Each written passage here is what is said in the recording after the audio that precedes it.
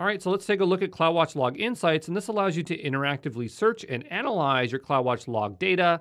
It's more robust than what we saw in the last slide. It's less burdensome than exporting your logs to S3 and analyzing them via Athena, and it supports all types of logs. And so the way it works is you're going to log into the AWS console and go to CloudWatch Logs Insights, and that's what you're going to see. You're going to have this little language you can put in there, and you can run the query. You can select the log groups that you're going to search across.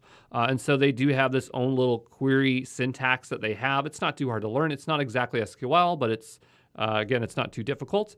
And they actually automate it a lot for you, so you can click a bunch of buttons and it'll just generate it out for you. A single request can query up to 20 log groups. Queries time out after 50 minutes if they're not completed, and query results are available for 7 days. So let's just look at a little bit more stuff here. So obviously that query language looks very complex, but the great thing is AWS is going to provide you a lot of great examples to get started. So what I can do, if I go to the left right-hand side and I click on queries, they're going to have a bunch of sample queries, and they pretty much meet all the use cases you'll need.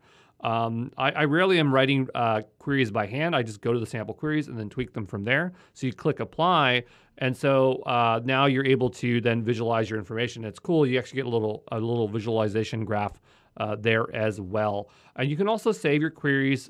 So if you do have a query and you feel like you're not going to be able to write again, just save it and you'll have it there for later.